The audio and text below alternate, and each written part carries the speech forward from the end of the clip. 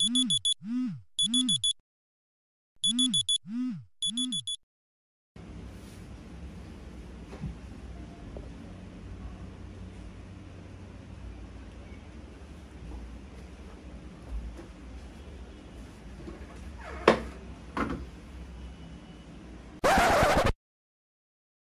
त खतरै देखियो है 5 बजे उठेर प्रोग्रामिङ गरे जस्तो तर त्यो बेलुकाको 7 बजेको फुटेज हो एकैछिनलाई भए पनि सबैजनाले खतरै उसो दुन्न भनेर राखेको मात्रै हो Anyways, welcome to my first devlog video.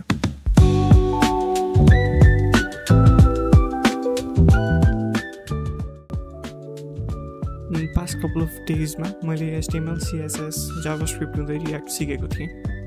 सिक्नेको main reason नै आफ्नै पोर्टफोलियो वेबसाइट बनाउनु थियो र त्यसकै डेभलपमेन्ट चाहिँ मैले फाइनल्ली सुरु गरेको छु। यो राति कोठालाई अँध्यारो पारेर के नाटक गर्दैछ भनेर सोच्नु भएको होला हैन। यो चाहिँ मैले एउटा स्केच बनाउँदैछु मेरो पोर्टफोलियो वेबसाइटको लागि। तर न त मलाई स्केच बनाउन आयो न त मलाई केही आइडिया आइरहेको थियो के बनाउने हो भनेर।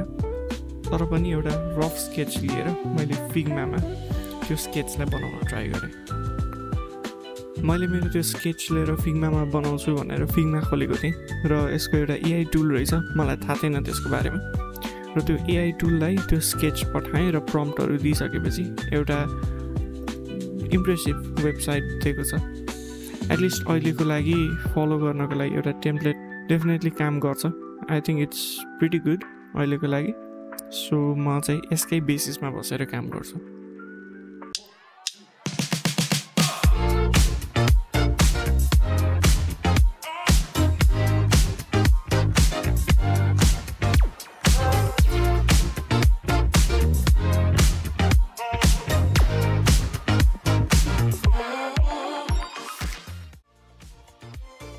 मैले टेलविन्ड सिकेको कति पनि दिन भएको छैन हैन।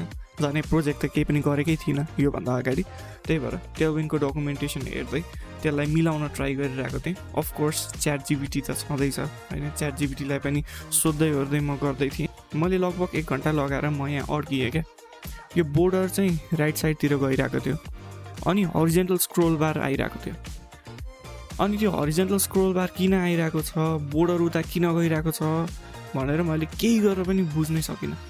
मैले डकुमेन्टेसन हेरेँ, च्याट जिपिटीलाई सोधेँ, गुगल गरेँ, केही गर्दा पनि भएन। आफै मैले खै के गरेँ पनि थाहा छैन। Now it works all of a sudden.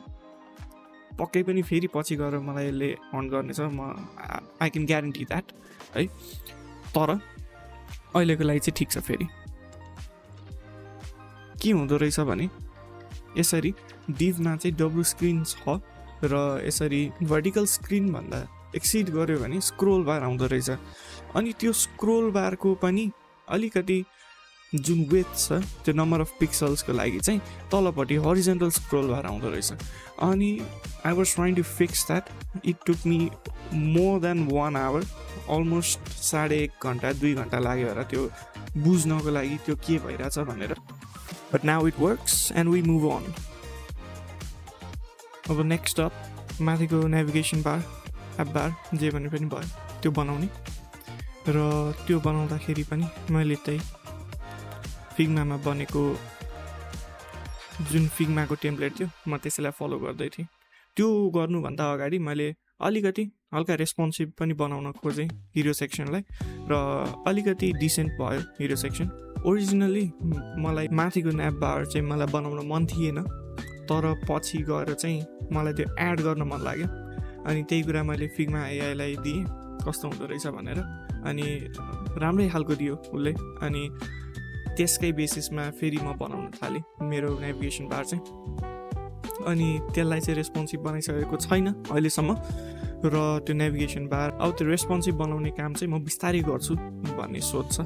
किनकि सुरुमा सबै लेआउट बनाइसकेर अनि मात्रै रेस्पोन्सिभ बनाउने हो कि भनेर चाहिँ मैले सोचिराखेको छु।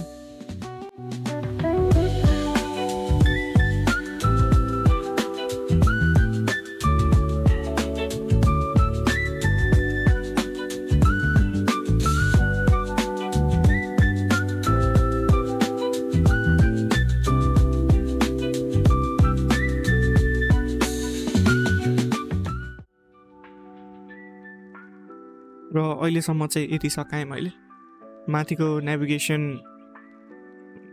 बार र तलको हिरो सेक्सन सक्यो खासै केही पनि गरेको जस्तो चाहिँ देखिँदैन खासै गरेको पनि छैन होला होइन तर पनि टाइम चाहिँ एकदमै लाग्यो मैले यसरी रेस्पोन्सिभ पनि बनाएँ मैले त्यो बनाउनको लागि पनि सिकेँ भनौँ न अनि अलिअलि त्यसमा पनि टाइम गयो र त्यति गरिसकेपछि यो माथिको 2वटा पोर्सन अहिलेको लागि चाहिँ आइएम सेटिस्फाइड विथ इट अनि कोडको कुरा गर्ने हो भने चाहिँ एउटा एप बार र एउटा हिरो सेक्सन भन्ने एड गरेको छु र त्यो केही पनि छैन बेसिक HTML र CSS मात्रै छ अहिलेसम्म र त्यति गर्दाखेरि अलिकति सिक्नलाई टाइम बढी लाग्यो तर सिक्दै जाँदाखेरि चाहिँ अझै कम्फोर्टेबल हुँदैछु जस्तो नि फिल भइरहेको छ एकचोटि सिकिसकेपछि चाहिँ अब गर्दाखेरि सजिलो हुन्छ जस्तो पनि लागिरहेको छ यो माथिको पोर्सन त मैले सकाएँ अब बाँकी भयो यो माई जर्नीवाला पोर्सन नेक्स्ट स्टेप बाँकी त धेरै छ नेक्स्ट स्टेप यो माई जर्नीवाला अब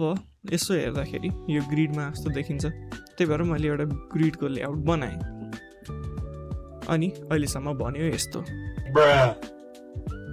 okay I know that it looks absolutely trace right now तर बनाउँदैछौँ let's see how it goes 3 hours later मैले बल्ल बल्ल बल्ल बल्ल यत्रो कोड लेखेर सकाएँ अब for the grand reveal nice खासै राम्रो पनि छैन है तर पनि एउटा स्टेप इन राइट डिरेक्सन जस्तो लाग्छ मलाई चाहिँ अहिलेसम्म यो तलको पोर्सनलाई त सकाएँ अनि अलिकति राम्रो बनाउन बाँकी छ त्यो छुट्टै कुरा हो तर अहिलेको लागि आफैले त्यति गर्न सकेँ I'm proud of my self त्यतिको लागि पनि अनि अब भनेको यहाँनिर लोगोहरू अनि यहाँ यसरी लाइनहरू राख्न बाँकी छ सबै कसरी गर्ने भन्ने चाहिँ मलाई अहिलेसम्म आइडिया छैन सो अहिले म यो स्किप गर्छु राम्रो पार्ने पोर्सन स्किप गर्छु यो तलको पोर्सनलाई पनि अहिले स्किप गर्छु पछि राख्ने हो कि होइन भनेर हेर्नुपर्छ त्यो अब चाहिँ म यो फिचर प्रोजेक्ट्सको पोर्सनलाई गर्छु होपफुली यति सकाएर कन्टेन्ट यो कन्ट्याक्ट पेजलाई बनायो भने आई थिङ्क एउटा बेस लेआउट चाहिँ सकिन्छ अनि त्यसपछि चाहिँ राम्रो पार्ने एक्चुअल स्टेट म्यानेजमेन्टदेखि लिएर एनिमेसनहरू सबै त त्यसपछि गर्छु होला सायद सो त्यही हो अब फिचर प्रोजेक्टमा गर्नु पर्यो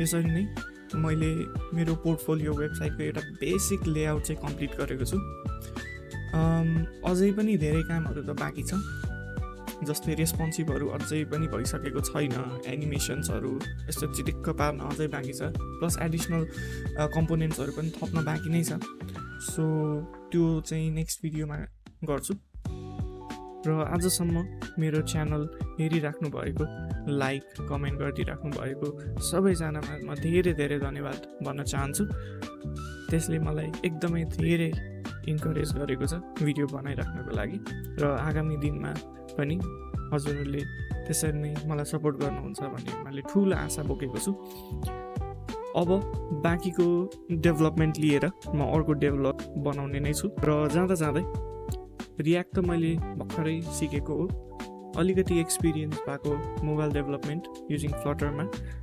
ट्युटोरियलहरू बनाउँ कि भनेर पनि सोचिराखेको छु सो यदि तपाईँहरूलाई त्यसमा ट्युटोरियल चाहिन्छ भने प्लिज कमेन्ट गरिदिनु होला र आजको भिडियोलाई म यहीँ टुङ्ग्याउँदै सबैजनाबाट बिदा माग्न चाहेँ until then take care see या